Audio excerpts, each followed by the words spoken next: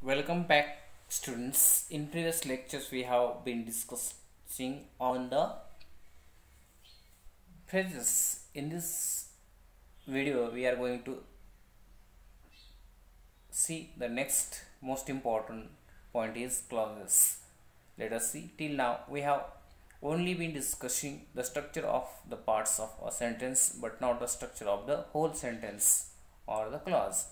A clause is a unit of language which consists of an noun phrase and verb phrase. That is, if you put an noun phrase and a verb phrase together, it result is a clause. I will repeat. Till now, we have only been discussing the structure of the parts of a sentence, but not the structure of the whole sentence or the clause. A clause is a unit of language which consists of an noun phrase and a verb phrase. That is, if we put an noun phrase and verb phrase together, the result is a clause. If the clause can stand on its own, then it is also a sentence. And in terms of our notations of PS rules, we have that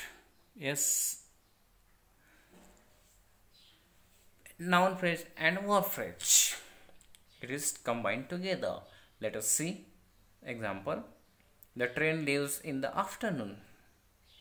Since English sentences can also have an auxiliary verbs AVX, we revise the above rule, include them as well as noun phrase auxiliary plus. Rahim has lost his pen. Rahim is noun phrase, has his auxiliary, lost his pen, it is a verb phrase. These sentences clauses would look diagrammatically as follows. Let us see.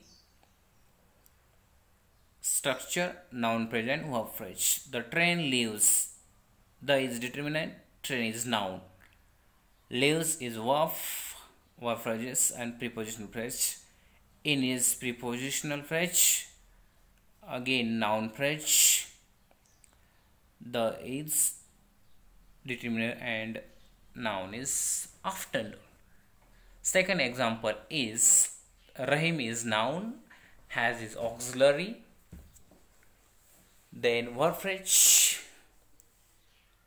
is lost is verb, then noun phrase, determinant is his and noun is pen. This is all about the clauses. All clauses do not appear as independent sentences. Sometimes we find clauses embedded inside another clause, like in the following examples. John said that Rahim has lost his pen. You will notice that a clause which was an independent sentence above is now used as a part of larger sentences. Larger sentence appearing inside the larger clause which is constituted by the whole sentence. You will also notice that the embedded clause is introduced by the word that. John said that Rahim has lost his pen. We call this dependent clause introduced as complementizers. In short, com or just C. Other examples of complementizers include if, whether, who, when, because, etc. We will refer to embedded clauses like that Rahim has lost his pen as an subject S bar, and the rule that produces S is as follows: S complementary S, that is the subject. You will notice that the rule for a dependent and embedded clauses contains which was introduced earlier to use being a form, NP and auxiliary. Now we are talking about the clauses. We already discussed on it. Let us continue. In English, the complementary or complementizers is an optional element, so we can have the above sentence without it as well as John said Rahim has lost his pen. We need not to now understand how embedded clauses are introduced into larger sentences. For this, we need to know that clauses are of different types. We can easily recognize three main types of noun clauses: adjective, relative clause, and adverb clause. I will repeat. We can easily recognize three main types of as noun clauses: adjective or relative clauses and adverb clauses. You will recollect that when we were defining the different kinds of phrases, we had said that a phrase is known by the name of its only obligatory element, which is the head of the phrase. Thus, noun phrases will always have an noun if not anything else. Verb phrase will always have a verb if not anything else. However, we cannot define different kinds of clauses by the same criteria as used for phrases, even though they look similar in the name to them, because all the clauses are made of the same elements.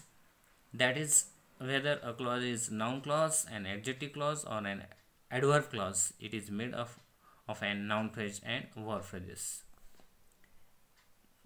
Remember, that is, whether a clause is a noun clause, an adjective clause, or an adverb clause, it is made of an NP and VP, that is noun phrase and verb phrase. Embedded clauses are classified on the basis of their functions. A clause that functions like a noun or noun phrase is a noun clause.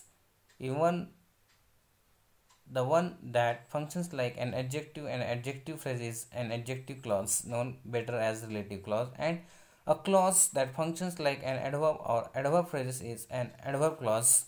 When we say it functions as something, we mean it can some instead of them or in the slots where it usually come. Let us try to understand with the help of some example here. John asked a question.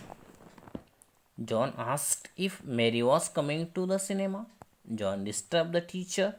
The tall boy disturbed the teacher. That John was going to Delhi disturbed the teacher.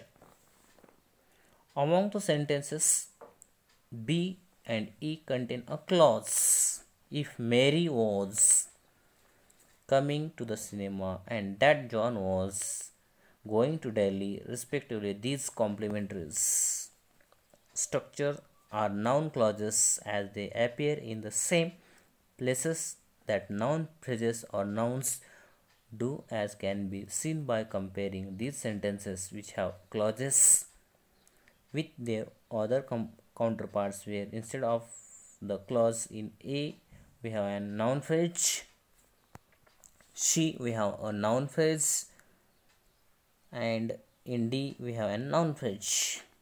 Only B and E. John asked a question that John was going to Delhi disturb the teacher. This is all about the clauses. Let me give you an easy clue here to help you find out the different types of clauses.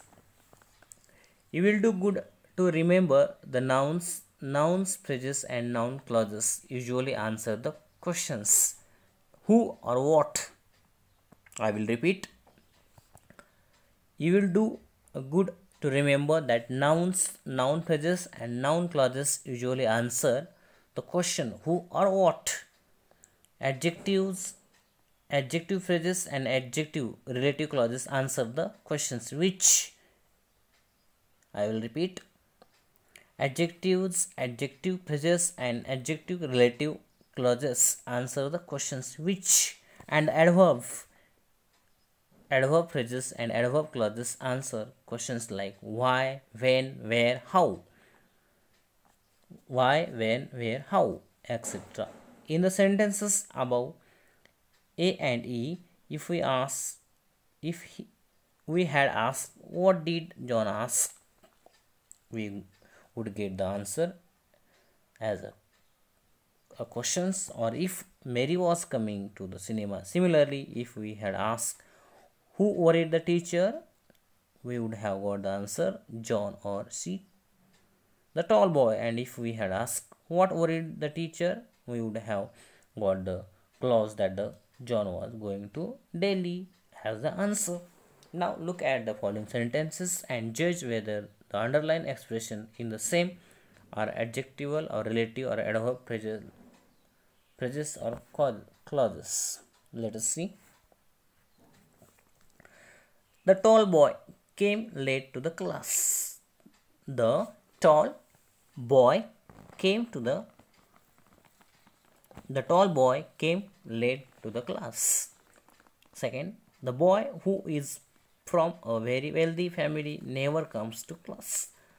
That boy who is from a very wealthy family never comes to class. I will see your work tomorrow. I will see you work. I will see you work when I am free. I will see your work because you are a genius.